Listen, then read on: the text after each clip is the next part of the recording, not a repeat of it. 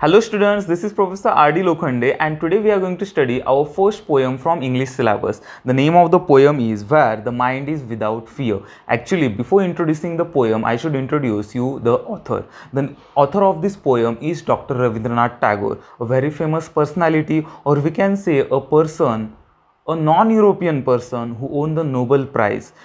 We can say he was the first person who was non-European and he won the Nobel Prize in literature. The name of his anthology was Gitanjali. Now you will say, sir, what is anthology?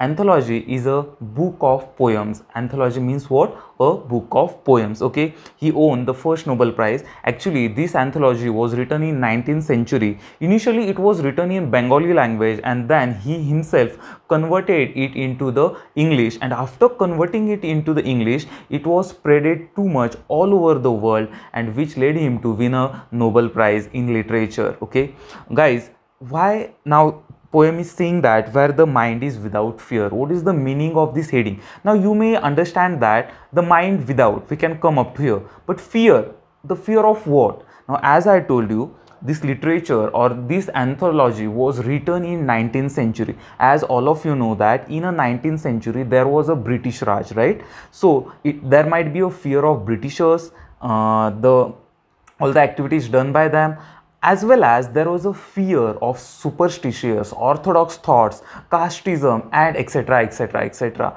So this poem actually is a prayer to the god done by an author, where he prays to the god that there should be a mind of any person without the fear of different kind. And we are going to study all those types of fears, or how or what this author wishes to the god to make all the persons or their minds free from all these fears. Okay, so let's go towards our poem here. Here poet says us, where the mind is without fear and the head is held high. Means poet wants to say that whenever there is not any kind of burden on your mind, you can held high, your head held high. Means what? See here, if you have any pet at your home, any pet animal, okay, and if you are taking a stick and standing over there, obviously he looks down and little bit runs away from you, right? But as you are not having any stick or anything in your hand and you are standing in very calm way in front of that pet, he comes to you, he moves his tail and he tries to come near you, right? So when there was not any kind of pressure on his mind, he came very close to you. But when there was a stick in your hand and you were staring towards him, he was trying to go away from you, or he was little bit afraid of you, right? So there was a fear in his mind. Similarly, in 19th century there was different kinds of fear in the mind of the peoples.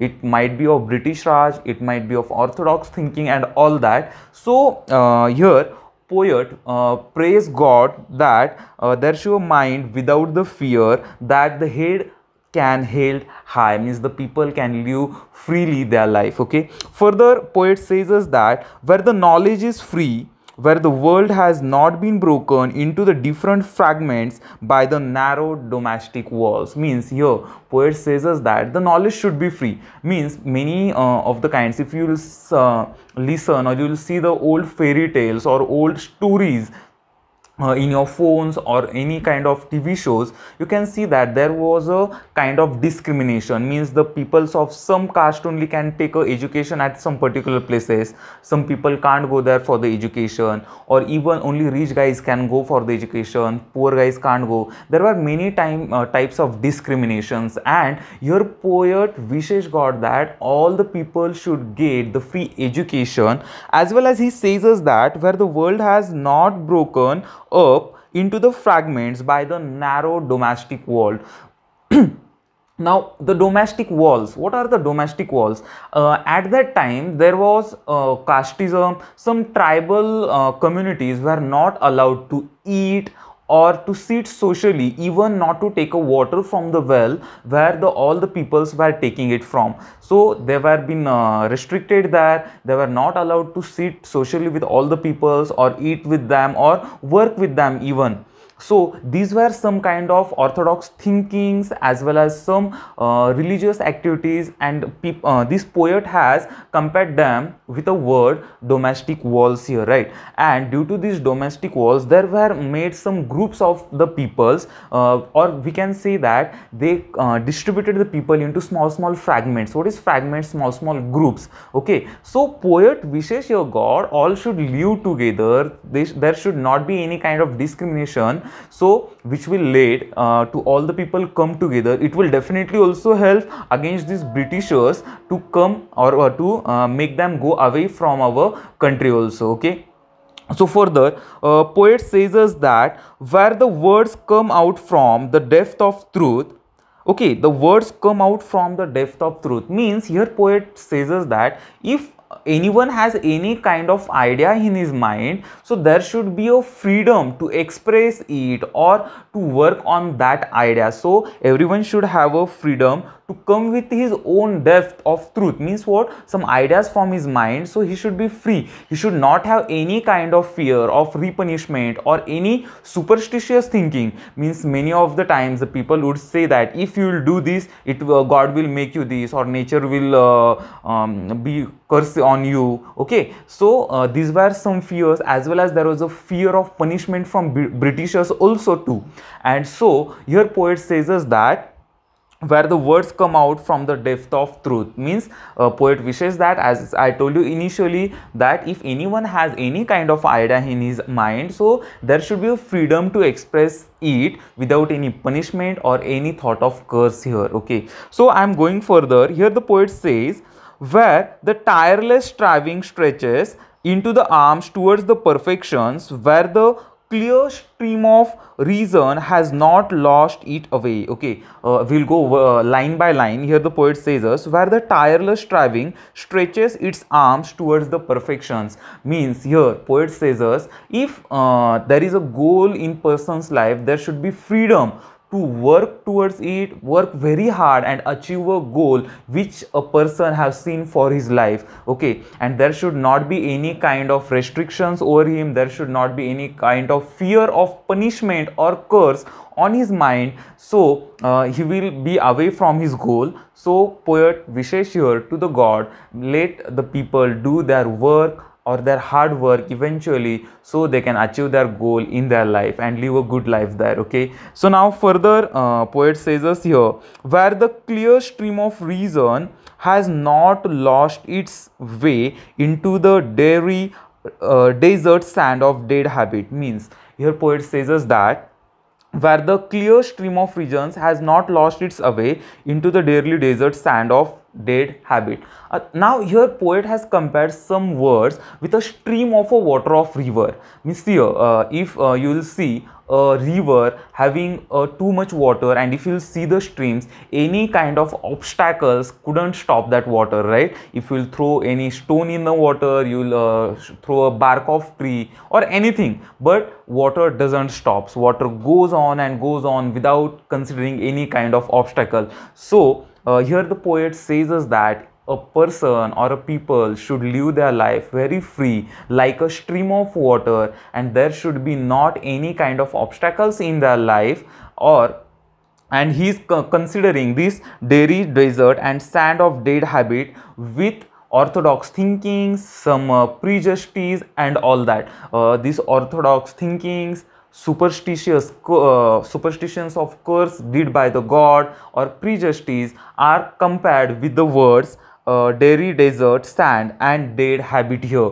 And due to these, what happens, these things or these thoughts work like obstacles in people's life to make it easy or to remain them happily, or they can live happily, but these words are working like obstacles. Okay, and they have compared then this superstitious, prejudice as well as orthodox thinking with these words here.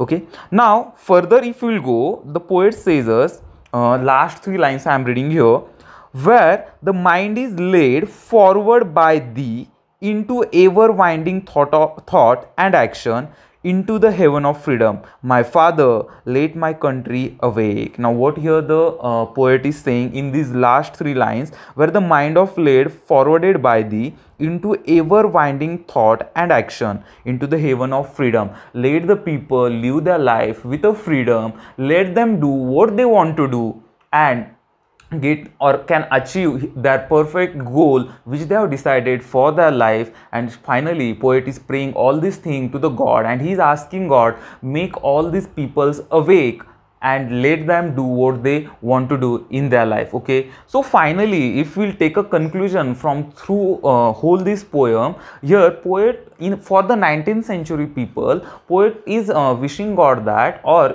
poet wants that everyone should live their life with their own logic, hard work, as well as thinking, not by the thinking of some superstitious orthodox thinkings or such thinking like a curse made by the god and anything. So he want people to live their life with a logic, not with any kind of thinking, with hard work which will lead him to achieve his goal in a life and make life easy. Okay, so even if we'll compare those days with nowadays, now also there are some kind of peoples, they are still believing in those orthodox thinking and making their life harder. So poet, by this poem we also get a message that we should also live our life with a logic as well as with a hard work to get our goals of a life achieved. Okay, so this was about our first poem, which was from anthology Gitanjali, which was a Nobel Prize winning part of a literature which was written by Rabindranath Tagore. So what you should do now, there is a work for you now. There are some workshops given to you below this poem. What we have to do, you have to solve all those questions and put in our chat section. So I will also come to know that you're working on that or you're doing some studies. The efforts are taken by you to get your goals of life achieved, right? So we'll stop here today. Stay home, stay safe, happy learning. Thank you.